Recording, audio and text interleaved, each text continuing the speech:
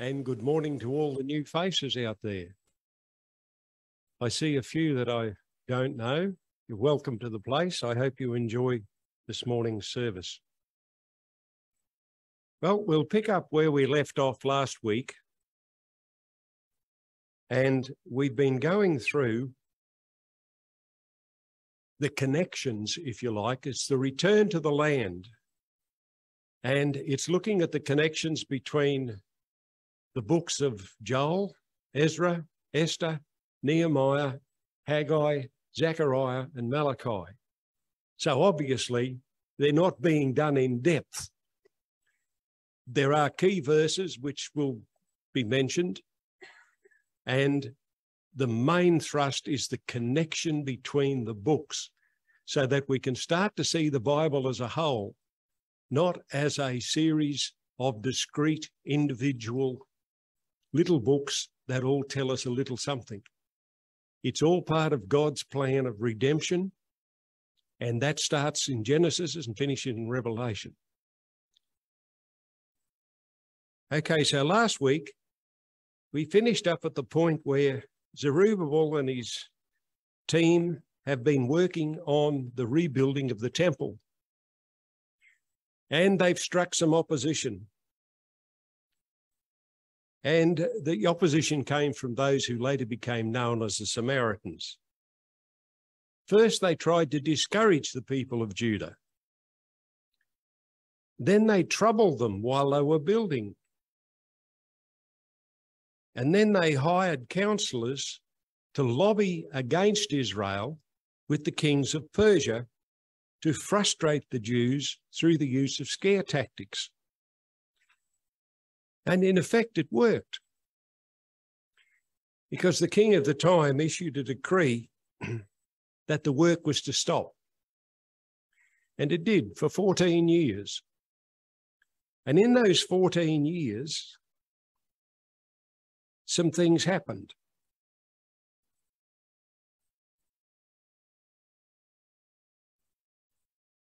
The returning remnant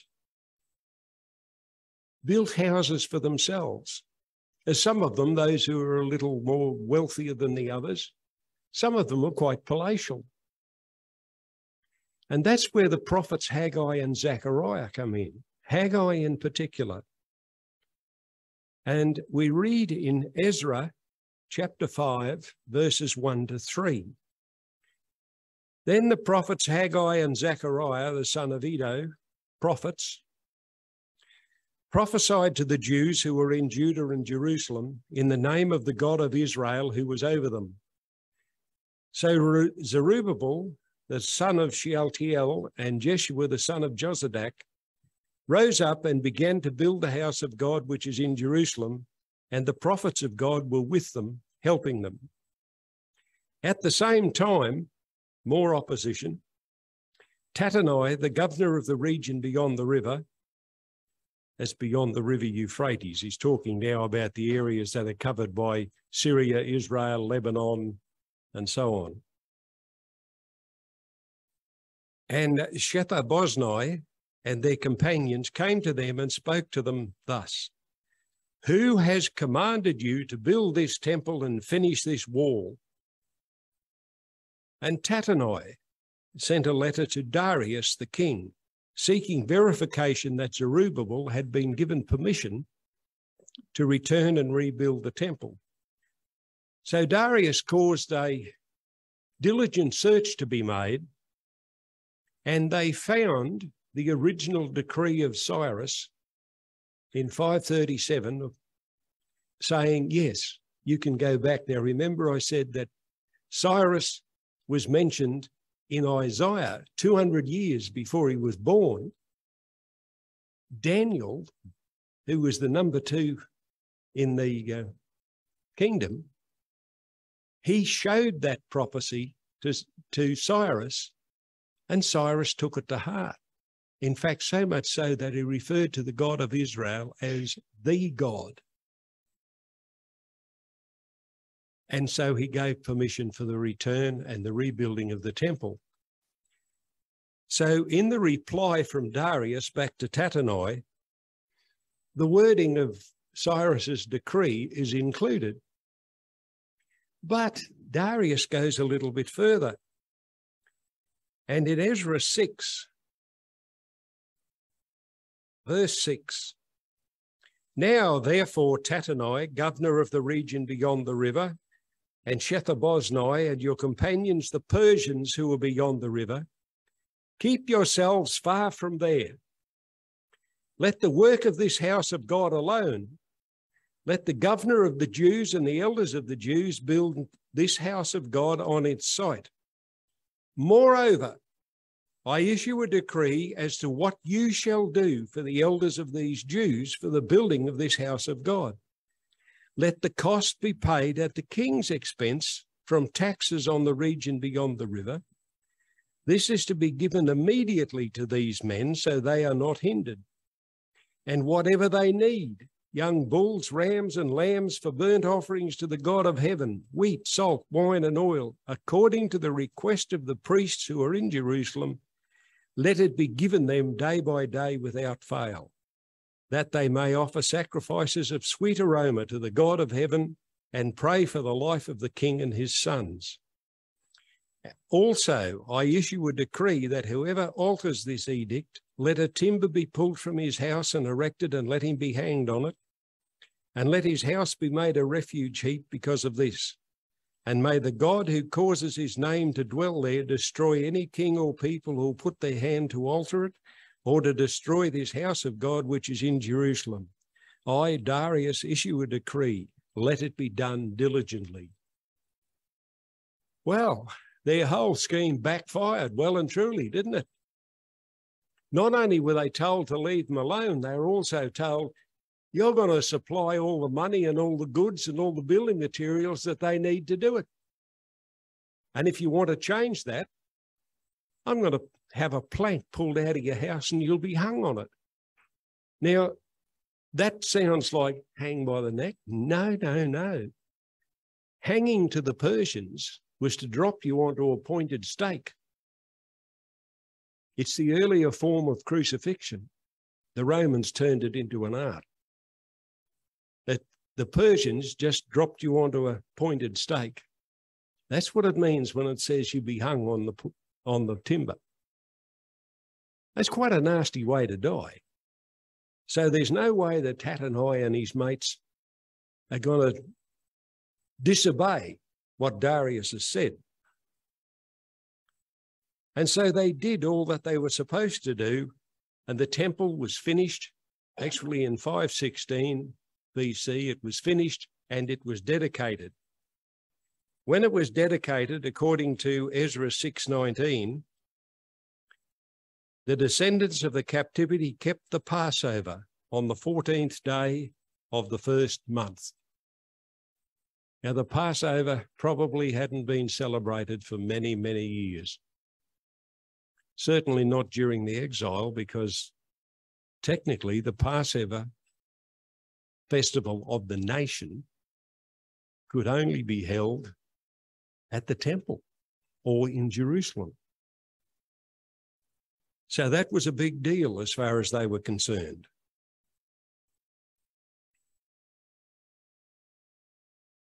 The temple was finished probably 20-odd years after the laying of the foundation. Compared to the temple built by Solomon, this was a pretty poor facsimile, but God was with them and he'd promised to be there.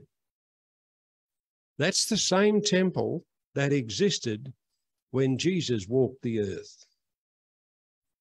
But according to the New Testament, the temple was a glorious building. We find that Herod the Great, or as our guide in Israel said, he's Herod the Great, but not the beloved.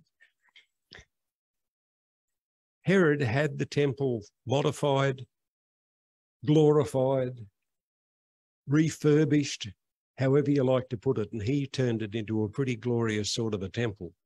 But it was, the basic of it was still the temple that was built by Zerubbabel. You know, today in many churches, fellowships, denominations, schools, even whole countries of Christendom, A comparison not unlike the decline from Solomon's time to Ezra's is apparent. Faith, however, has to do with unseen things. And it could thus recall to the mind of this feeble remnant that Jehovah was no less mighty and no less merciful for them than what he was for Solomon. We could say the same today.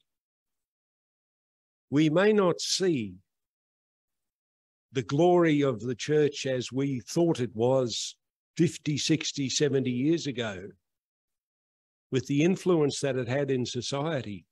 But never forget that God is still with us.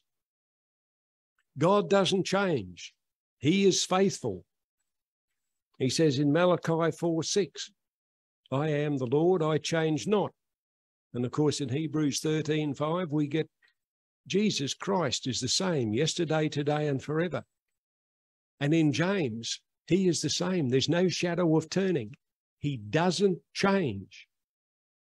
The God that was with Ezra and with Solomon and with David is with us today. Never, ever doubt that.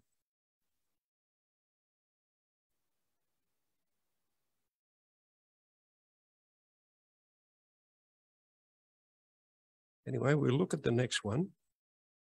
I hope. That's from Sidlow Baxter in Explore the Book. And Ezra chapters 1 to 6, which covers the return of Zerubbabel, the first return. You get the return to the land is covered in chapters 1 and 2, and that's talking about basic rights. Or, if you like, better still, the right basics.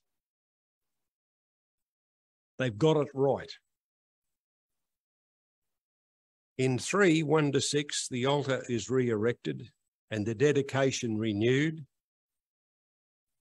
In 3, 8 to 13, the new temple is begun. That's service and witness. Then they get the opposition. That's faith under testing. You know, sometimes when we go through difficulties, we think the Lord has left us and we want him to change the circumstances. No, let the circumstances change us. What does God intend us to learn through difficult circumstances? It's faith under testing. Then the prophets exhorted them, so there's always a need for God's word. There's nothing Satan likes better than for us to let dust to gather on the Bible. Always a need for God's word. And of course, when the temple was finished, faith had won through, and faith will always win through. Well, let's then have a look now at the prophets that are involved.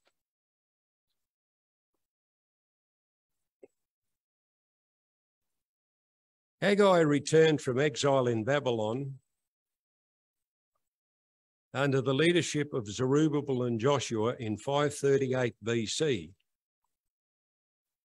When he starts to prophesy, it's now 520 BC. And of course, Cyrus is gone. He was moved by the prophecies about himself. And the restoration work continued under Cyrus and his successor, despite opposition from the Samaritans, although those foes of the Jews did obtain the edict that stalled it for 14 years. Haggai was now an old man. And in actual fact, his prophecy lasted only, or his term as a prophet lasted 4 months. So listen, guys, just because you happen to be post-retirement, you might finish up having a ministry that only lasts 4 months. But what did that 4 months do? When a man speaks in the power of God, The effect cannot be measured by the length of service, but by the effect it produces in the hearers.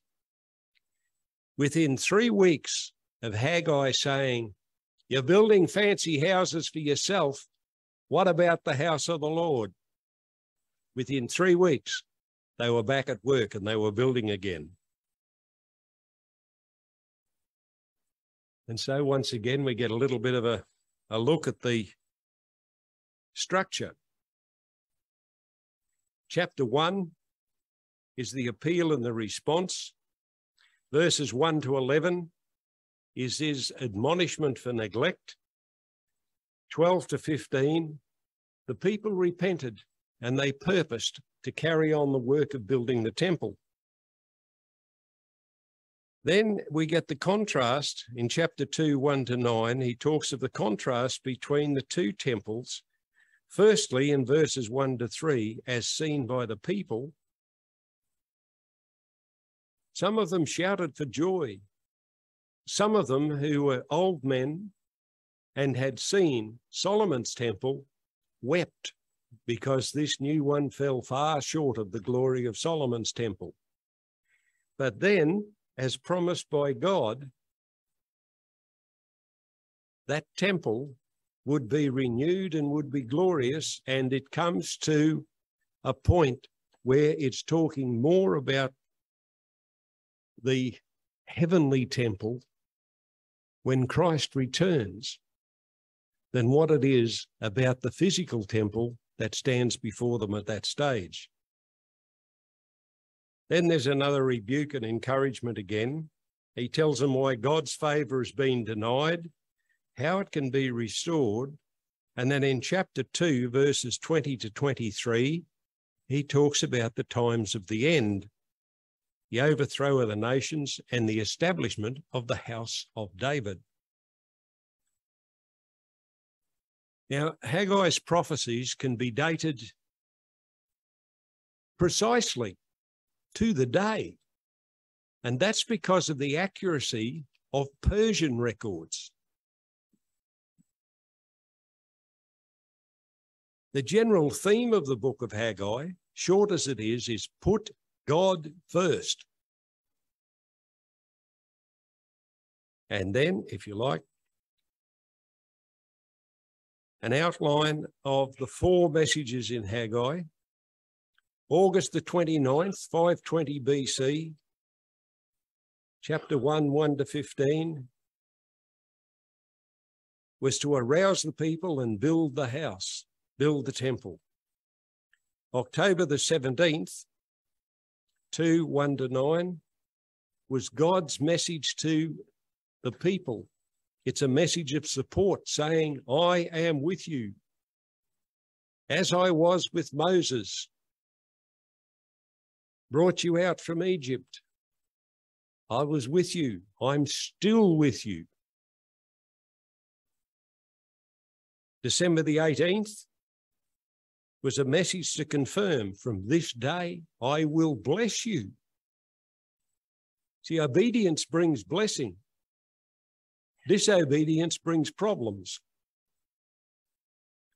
And then on December the 18th, a second one on the same day, to assure that in that day I will make thee a signet. Now that's an interesting one, but we'll get to that in a minute. Because of the opposition and the discouragement, the Israelites had halted the mission to rebuild the temple for 16 years. Haggai revealed something that was holding them back.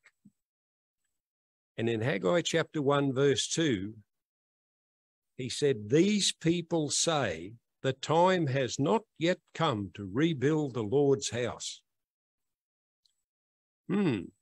That's what the people were saying. How many of us have used that same age-old excuse? It's not the right time. Although God does have an appointed time for things, sometimes we can use that truth to rationalise our behaviour instead of submitting to Christ and what he's telling us to do. God's convicting response to the Israelites' excuse in Haggai 1:4 would probably sound today like this. You've got time for entertainment. You've got time for your career. Do you have time for my service?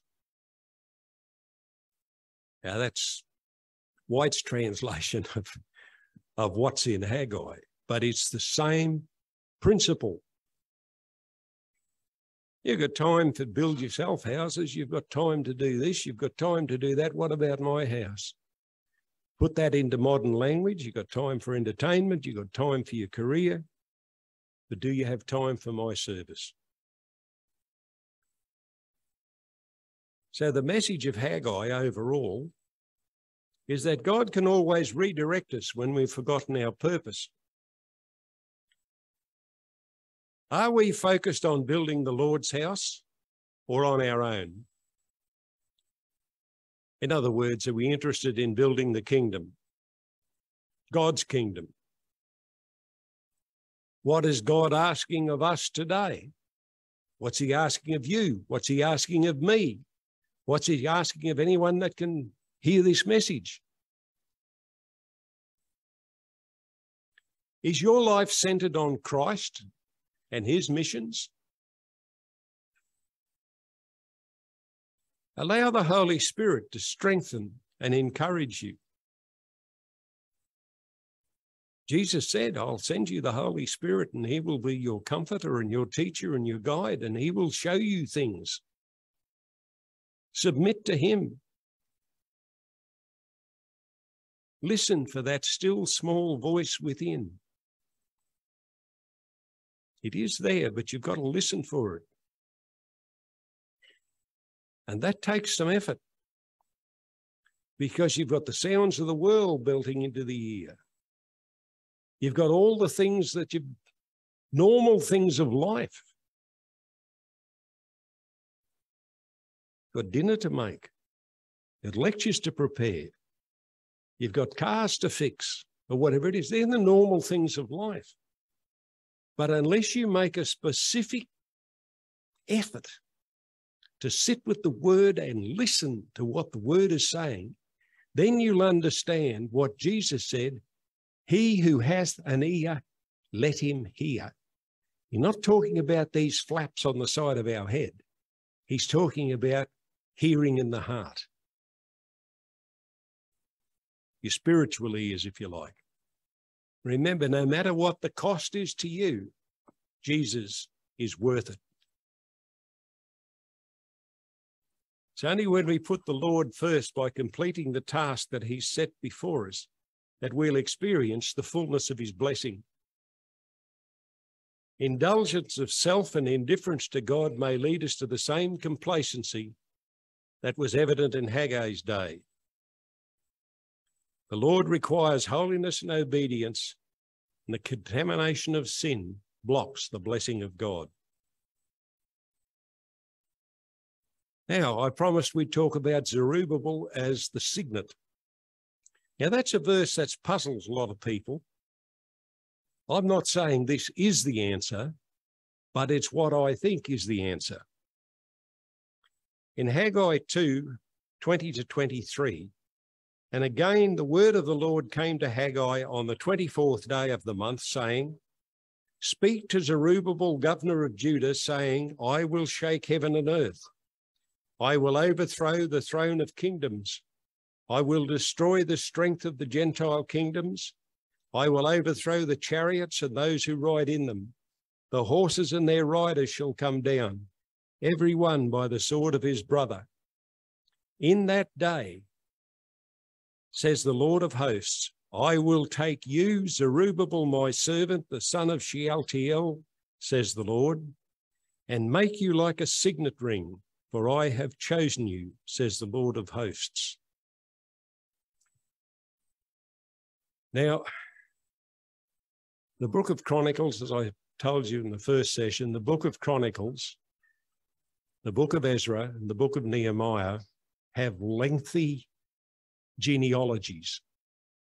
And they were designed to determine who belonged to the kingly line of David and who belonged to the Levites and the line of the high priests. Zerubbabel is actually the grandson of Jeconiah, the last of the line of the Davidic kings. He missed out on being slaughtered because he'd been taken to Babylon earlier. God always protects his property.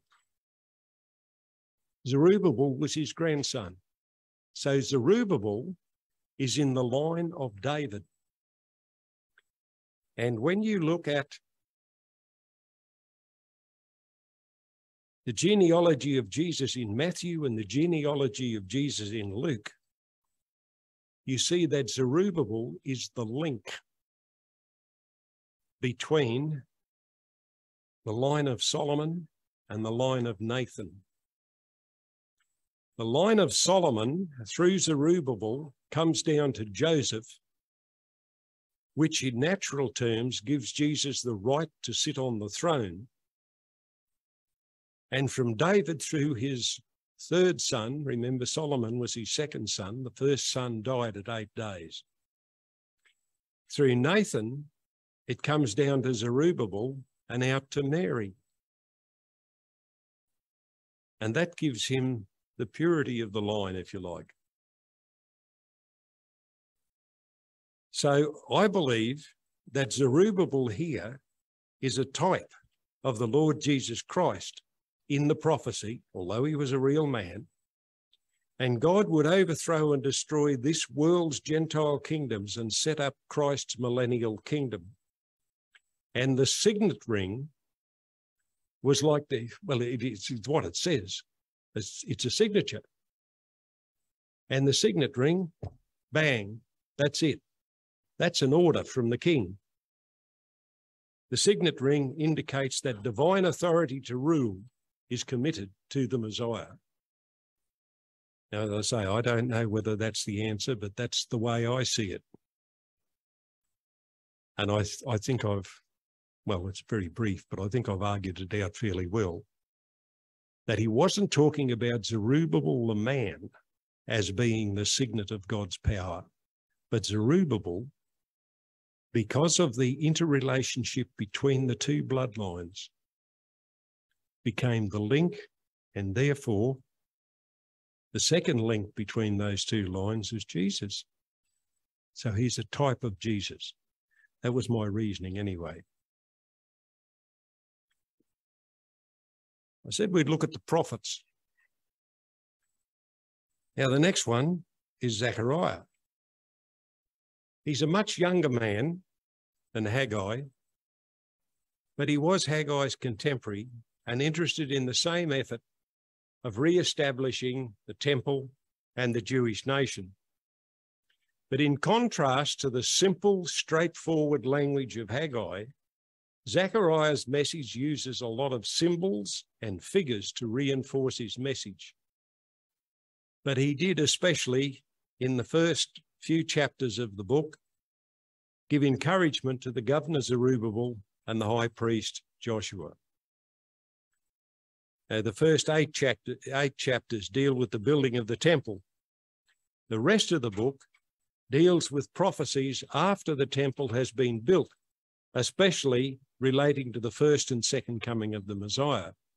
So the book of Zechariah is like, if you like, it's in two parts. One lot dealing with what was then the present, the other lot dealing with what was the future to them. And the last chapter, I mean, you take the last chapter of Zechariah and put it up beside Revelation, and it's the same deal. So it's looking at what was then present, what was to come in their future, and what is to come ultimately in the future of this world. The vision recorded in Zechariah 4, verses 6 to 10, promises that the mountain of opposition, which was probably that of Ezra 5, Tattenai and co., will be removed and Zerubbabel will complete the work. And I think this is a key verse, not only for them, but for us.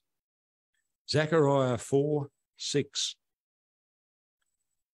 So he answered and said to me, this is the word of the Lord to Zerubbabel, not by might, nor by power, but by my Spirit, says the Lord. And I think that's the way that we should go about anything, whether it's church or whether it's even in our lives. It's not by might, it's not by power, it's by his Spirit. And in the Spirit of God, there is might and power.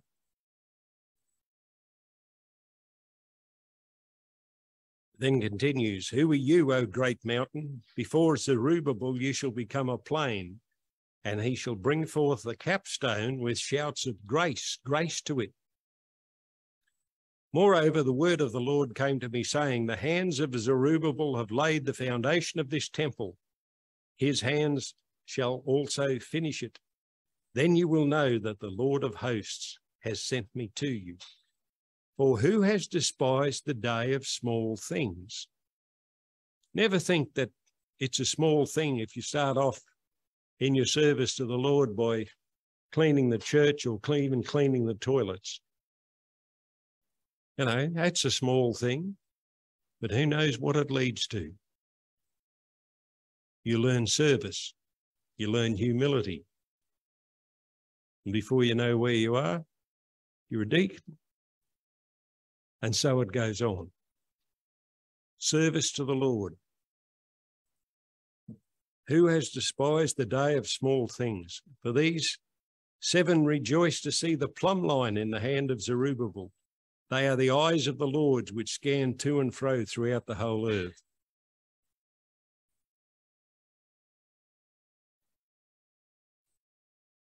Chapter 1, verses 1 to 6 is a call to return to the Lord.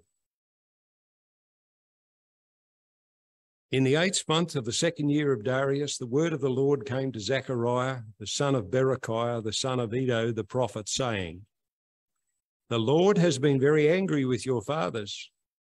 Therefore say to them, thus says the Lord of hosts, return to me, says the Lord of hosts, and I will return to you, says the Lord of hosts. Do not be like your fathers, for whom the former prophets preached, saying, thus says the Lord of hosts, turn now from your evil ways and your evil deeds. But they did not hear nor heed me, says the Lord. Your fathers, where are they? And the prophets, do they live forever? Yet surely my words and my statutes, which I commanded my servants the prophets, did they not overtake your fathers? So they returned and said, just as the Lord of hosts determined to do to us according to our ways and according to our deeds, so he has dealt with us. In other words, he's urging the people to, how can I put it? Something that doesn't happen very often. Learn from the mistakes of those who preceded us.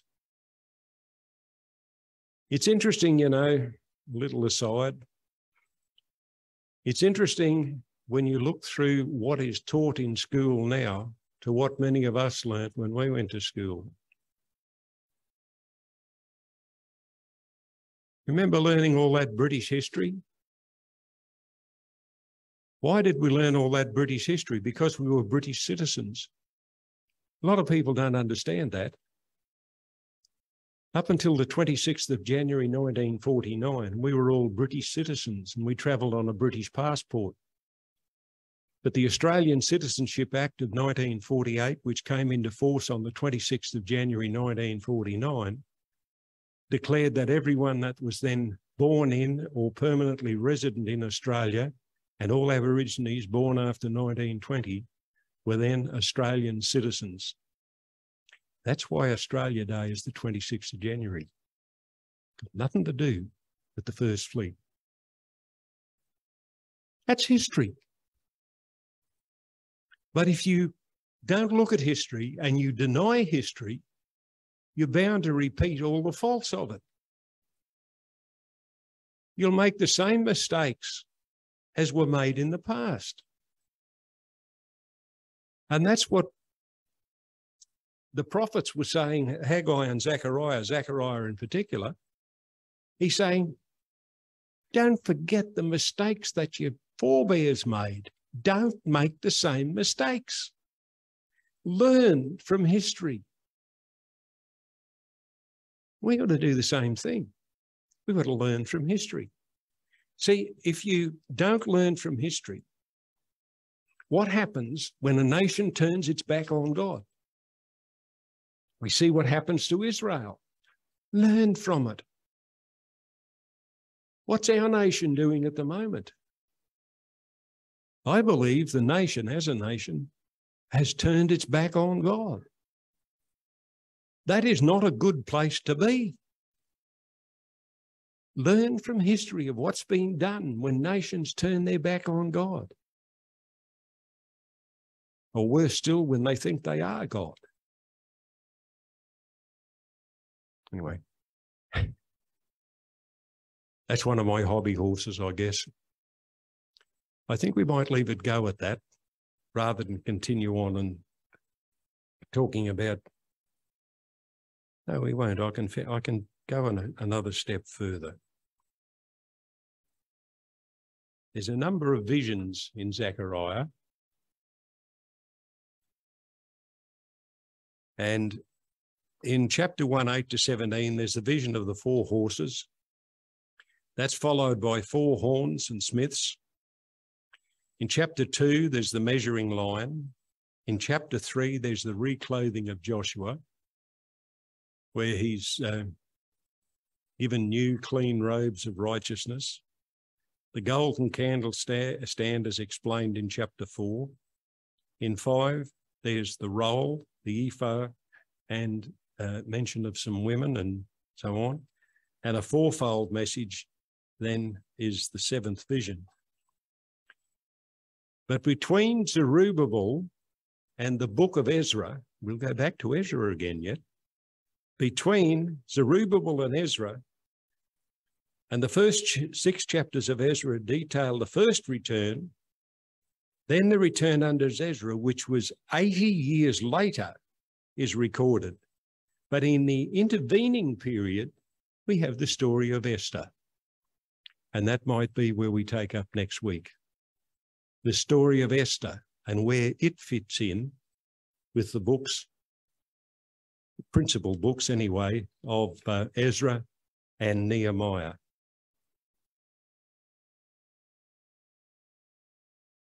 Father, I thank you that from your word we can realise that you are always with your people. And Lord, that we need to remember what happens when people turn their back on you.